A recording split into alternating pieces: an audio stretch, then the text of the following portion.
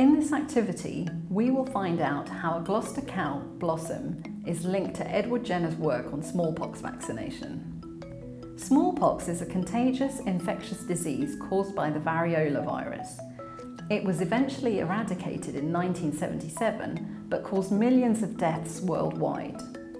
In the late 18th century, physician Edward Jenner noticed that milkmaids exposed to the mild infection from cowpox rarely caught smallpox.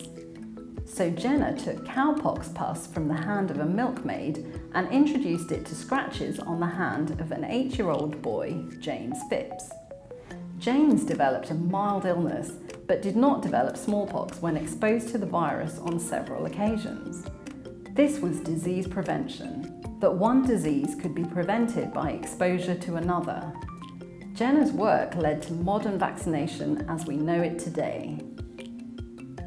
This vaccination activity uses a simple acid-alkali reaction with indicators to simulate vaccination. For this, we'll need 3 clear cups or glasses which will act as the pox and indicator reservoirs, small shot glasses which can be rinsed and reused, a marker pen to label the cups, a bottle of distilled vinegar which needs to be colourless, 2 teaspoons of bicarbonate of soda made into a solution with a cup of water, around 2 ml of bromothymol blue indicator made into a solution with a cup of water, a few 3 ml pipettes, and a teaspoon.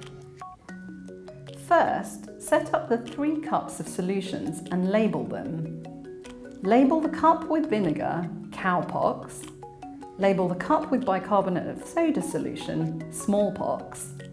And finally, label the cup with bromothymol blue solution, indicator. Then label a couple of shot glasses as person A and person B. Only one of these people will be vaccinated. In other words, they will be given some cowpox, but both will be infected with smallpox.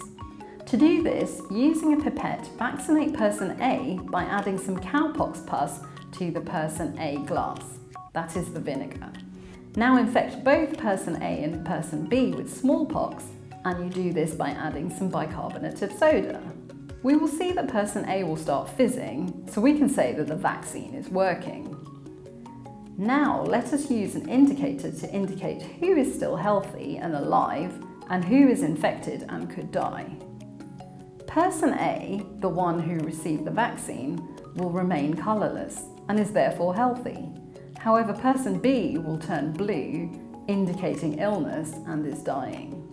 So by adding a small amount of the disease-causing microbes, the cowpox pus, which causes a mild reaction in healthy people, it made these people less likely to suffer the consequences of smallpox, and they would survive.